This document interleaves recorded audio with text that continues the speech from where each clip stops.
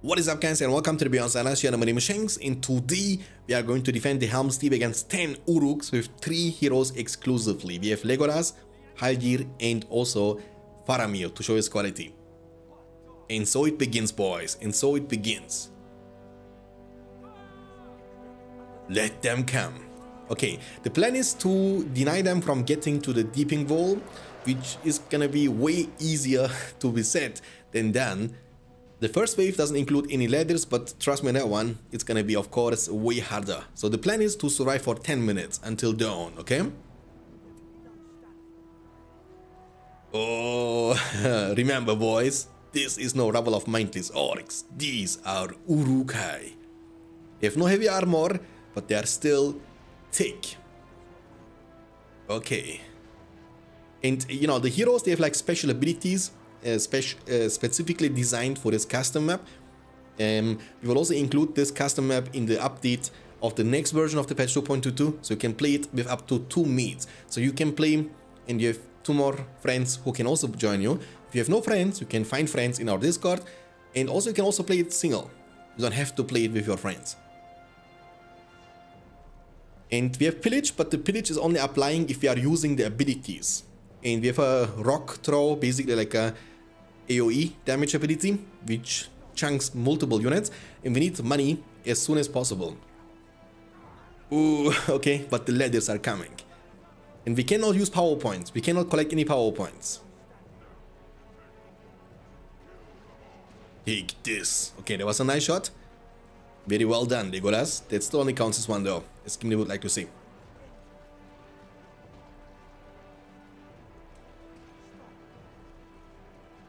We need to disengage, man.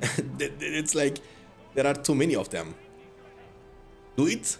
Ooh, that's a nice shot. One more time. Beautiful. Okay, amazing. And when you build, you have like 2 spots, right? You can build an archer range or a stable, and you cannot recruit any units. You have no money. But what will happen when you hold on? I'm getting chunked. What will happen is it will automatically spawn some units, like 2 rangers from the archer range and 2 knights from the stable. Oh, be careful, Legolas. Don't die. When you die, when you lose your hero, you lose the mission. When you are eliminated. Your allies can still keep playing, but it's gonna be, of course, quite difficult. I mean, it's already hard for 3 people, but imagine it for 2 people. Oh, that's a nice shot from Faramir. He's been finally showing his quality in this game. And by the way, guys, Happy New Year to everybody. I hope you had a fantastic start into your new year, and hopefully 2023 is gonna bring you lots of success, health, enjoyment, entertainment. And I still hope that you will be watching my channel even in 2023. Because I will keep making BFME content, trust me on that one. Alright, so we are level 4. You actually level up quite slowly in this mission, which kind of makes sense because, you know, the more... Oh my goodness, look at the pikeman. Ooh, the problem is we cannot hold the deeping wall. And there is a mine. I see a mine. We cannot stop the mine though. Trample them, knights. Trample, trample, trample. Amazing. Okay. 7 more minutes, boys. Can we do this? They are bringing everything. Isengard is totally and completely unleashed, by the way. Holy moly. Oof. Dude. I mean, okay.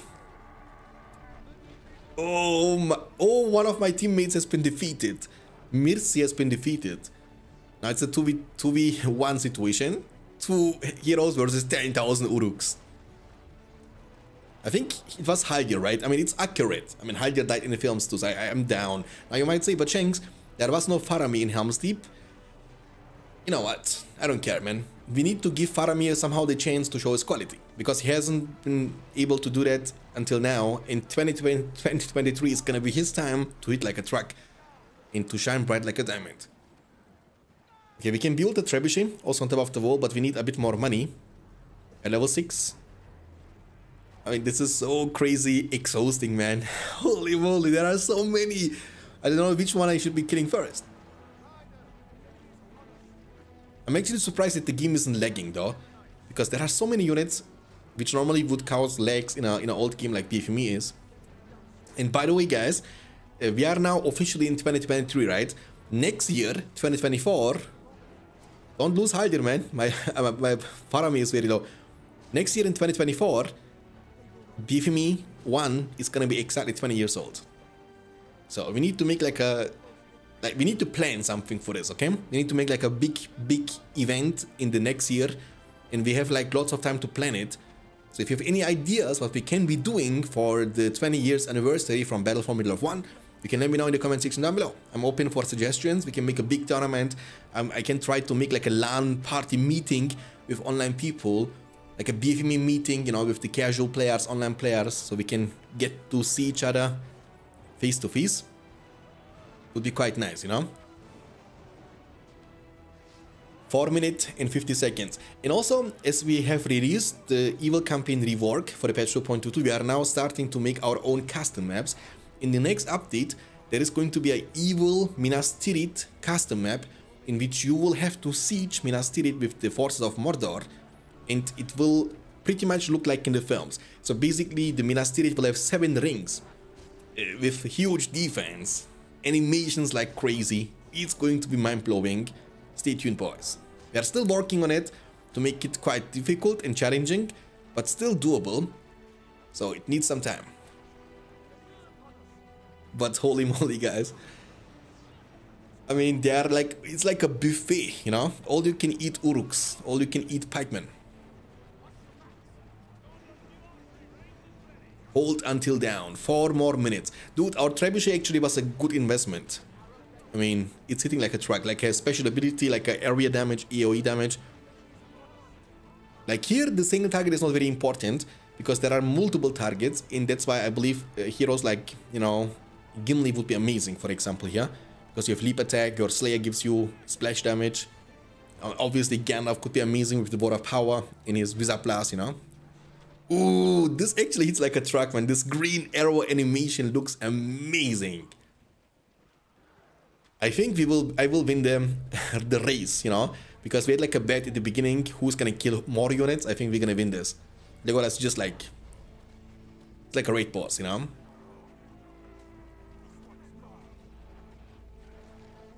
But it is not over until it's over. You still need to hold 3 more minutes. I'm still hoping that there are not gonna be any war riders or some shenanigans like this, you know. Imagine the last wave is gonna be with like 50 Saruman's coming at you. And obviously, to make it kind of doable, our heroes have increased durability in this mission. Otherwise, our heroes would be dead long time ago. So as you can see, it's like a scripted map in which the enemy units are moving faster than they normally would. And our heroes are way tankier than they normally would be. Ooh, the trebuchet shot. Dude, I like that one. The thing is, we don't need money. We can't use the money for anything anyway. And also without power points, it's pretty much a raw fighting with special abilities, and we need to be careful. We have only 1 well remaining, so hopefully we won't be losing it. And the thing is, each production building you can build, again, you can build on a stable or archer range, it will summon automatically 2 units. 2 battalions of knights or 2 battalions of rangers if you build the archer range. But when you lose the building, your units are gonna be also gone. Fire Rock, I wanna use it so badly. Come on, come on, come on. Can I use it? Dude, I wish there would be... Ooh, son, beautiful shot. I wish there would be something like a Gimli, you know, and he would like ask, you know, what's happening up there, you know? And then Legolas would respond like, shall I describe it to you? Or would you like me to bring you a box? Boom! The Faramir shot is actually more impressive than mine, but I have the arrow volley. Arrow volley is available. I'm gonna use it. Boom, boom, boom. This green animation looks amazing. Guys, even in 2023, I'm stuck to this game, man. I don't know. Maybe I should be moving on. I don't know, man. But it's so fun, you know. It's such a shame that EA Games lost all the rights to this game, which had still so much potential. Oh no, we lost the archer range one more time. And also, quick question to you guys in the comment section down below. How was your entrance into 2023? What did you do in the New Year's Eve? And the second question is, do you guys like those kind of maps? You know, there's like custom maps, like you have like a limited amount of time, 10 minutes, 15 minutes, hold the line, like a tower defense. kind of thing, in which you have like a timer and you just need to survive this.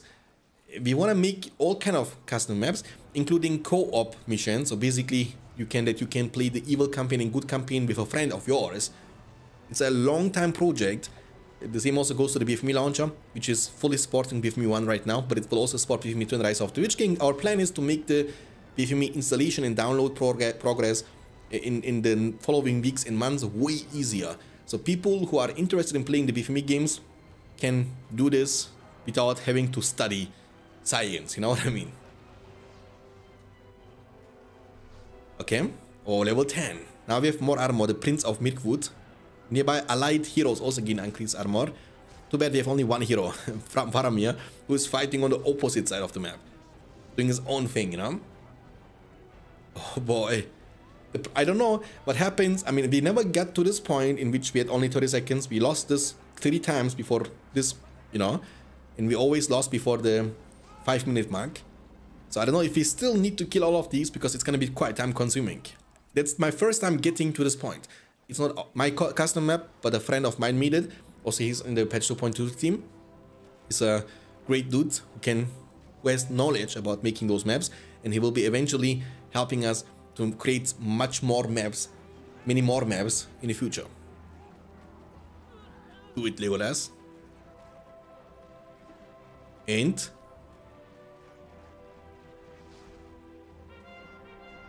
ooh, okay.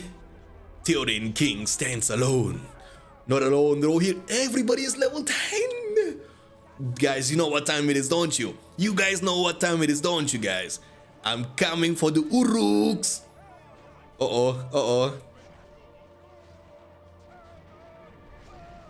You shall not pass, son. Sit down, Uruks. More like I don't have any rhyming to Uruks. If I would have rhyming to Uruks, I would be a rap. Oh, don't lag on me now, game. No. We are finishing this. No. I didn't come until this minute to just quit this game, okay? Oh, okay, thank God. Okay, it's all good. All good. I mean, I think the Rohirrim are kind of invincible. Basically, you are supposed to win the mission once Gandalf and Eomer come. We're about to finish this. Ooh, dude, Faramir actually also hitting like a truck. Let's use the lightning sword and just go ham. Dude, the Rohirrim are such a cool unit.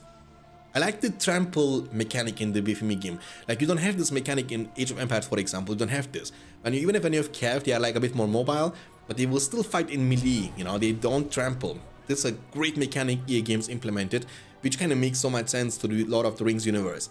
In GG, well played, boys. We are victorious, but before ending this video, I want to also see how many units we actually killed. It's a short video, you know, but it's hopefully still enjoyable for you boys. We will come back with the multiplayer gaming in the following days. I'm still on a little bit of a break because of New Year's Eve, but I should be back in the 2nd or 3rd week of December.